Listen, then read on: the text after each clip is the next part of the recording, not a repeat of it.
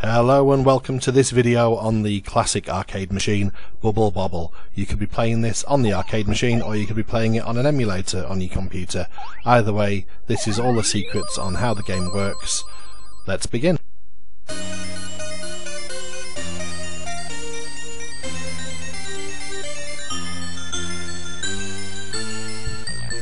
So one of the big secrets of Bubble Bobble is that there is a secret room that appears at level 20 and it looks like this.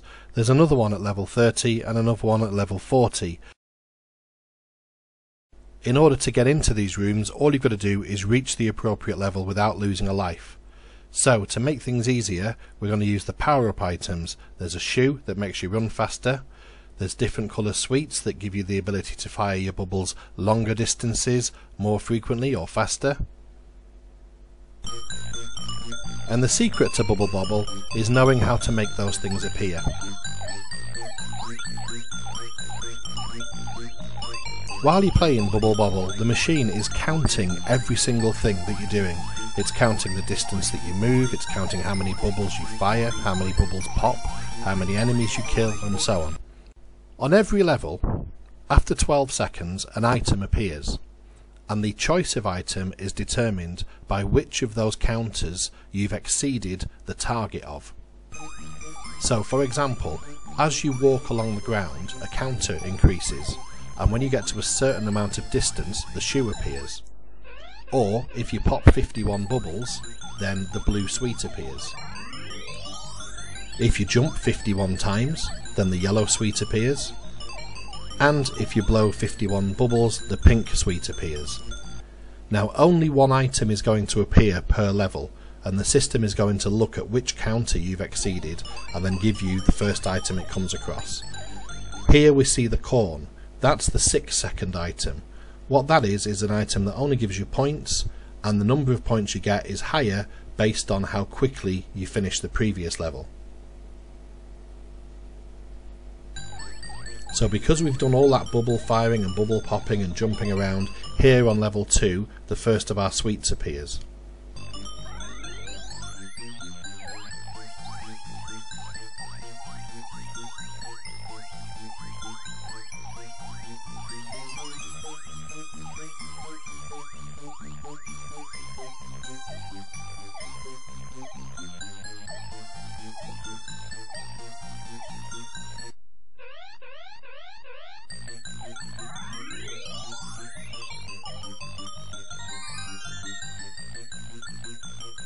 Still jumping, getting that jump counter up.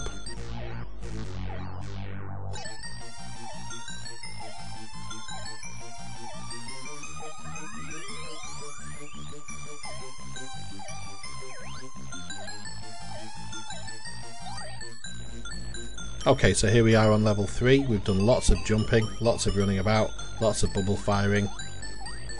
There's our 6-second item. Because we spent so long on the last level, it only gives us 20 points. And there's the yellow sweet, which will let us fire the bubbles very quickly.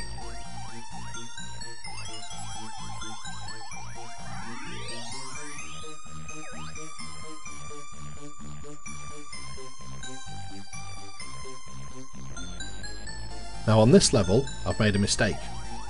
I'm so bubble happy that I'm just popping everything.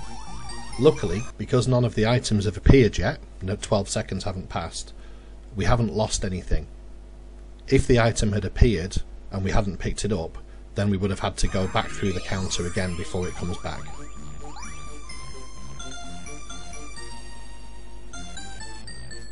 This level has lots of letters on it. We can pick up the letters to spell out the word extend.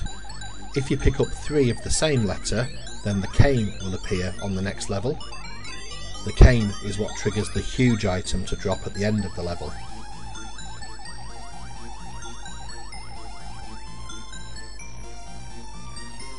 Still walking left and right, trying to get my distance up on the ground, but we've already triggered the amount of distance required for the shoe to appear, and sure enough, there it is, 12 seconds in to this level.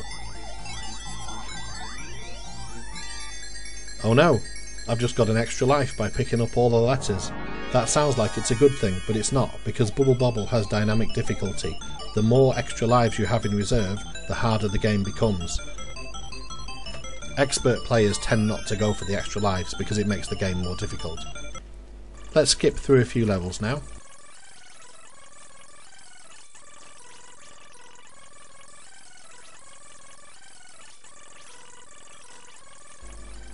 And here we are at level 11. Now level 11 lets us drop off the bottom of the screen and reappear at the top. Also it has water bubbles. This is a good level to increase some more counters. If you drop off the bottom of the screen 15 times, that triggers a potion to appear on the next level. If you pop enough water bubbles, that triggers the umbrella to appear on the next levels. There are 3 different umbrellas that appear based on how many water bubbles you popped. The more bubbles you popped, the more levels the umbrella will skip.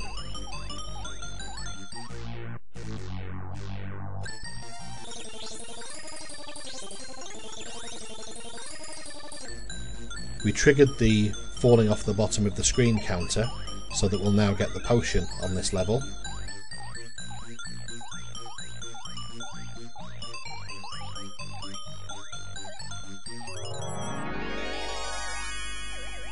And now what I'm going to do is I'm just going to pop a few more water bubbles just to trigger the umbrella on the next level.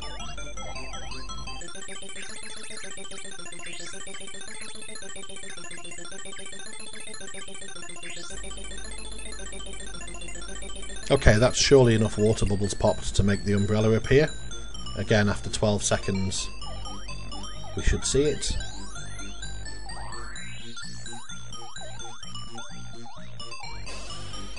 And there it is, in a really difficult place for us to get to.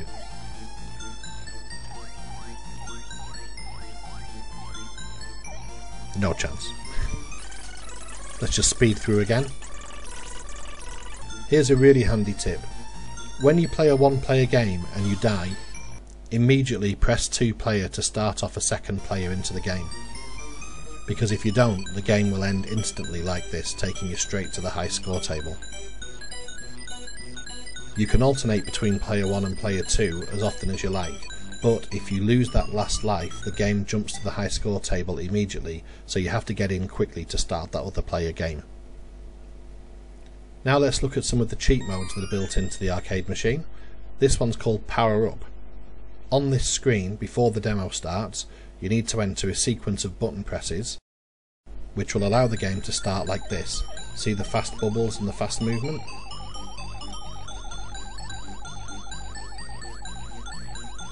Very helpful. In order to do this, you press left jump, left 1 player start, left fire, left 1 player start, then quickly insert the coin. You need to do this before the demo starts. You'll know that it's worked because it says power up in the bottom corner of the screen. If you prefer more of a challenge, there's a hard mode. You press start, jump, fire, left, right, jump, start, right, again on the Bubble Bobble screen before the demo starts. And super mode, fire, jump, fire, jump, fire, jump, right, 2 player start. You'll see the word super appear on the logo in the top left hand corner of your screen. Finally, I mentioned earlier the dynamic difficulty in this game. It's worth knowing that the arcade board has dip switches on it that the arcade operator can set. These are accessible through MAME's usual menus. My advice is to make sure that your extra lives appear as infrequently as possible, and why not set the game on easy? There's no point in making it more of a challenge than it needs to be. And that's Bubble Bobble. Thanks for watching, hope you enjoyed it, like and subscribe, bye for now.